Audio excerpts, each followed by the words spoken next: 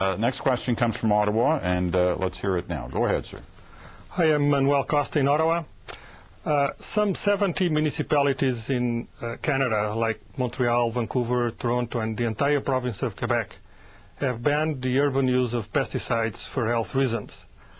I am disappointed that the health ministers at the federal and provincial level are refusing to participate, leaving every single municipality to address this issue with the same arguments all over.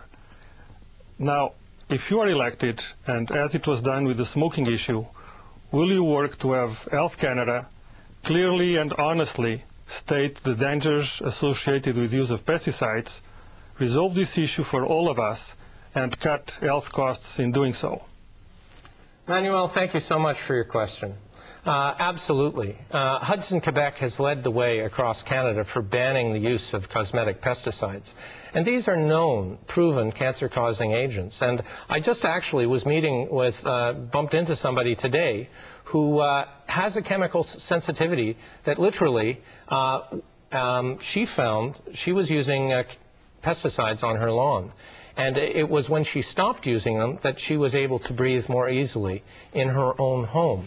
And we have to begin to see the links of what we do personally affecting the health of our communities and the health of our children and the health of our environment. And so, yes, the Green Party is absolutely opposed to the cosmetic use of pesticides. Now, is this an issue because it's caught up in the different levels of government? It's a municipality issue now in terms of... Well, Hudson banned the use of pesticides, and the chemical companies, the weed companies, the lawn companies took them to court to say, you don't have the right to do it. And it went all the way to the Supreme Court, and Hudson won. Okay, and so now villages or communities all throughout Canada are saying, Halifax and Toronto and all throughout Canada are saying, we don't want the spraying of cosmetic pesticides, and our Parks and Rec department won't use them anymore. Okay, I get that, but I think part of the question from Ottawa is, how do you enforce this on a national basis?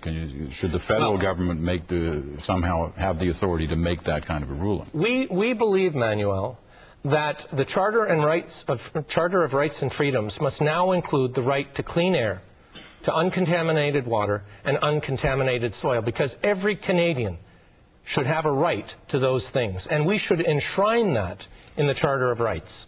Because then Canadians, when their rights were being violated, as they are right now, could use our court system to force the federal government, when it remains inactive, when it remains silent on these important issues, force them to address them. All right.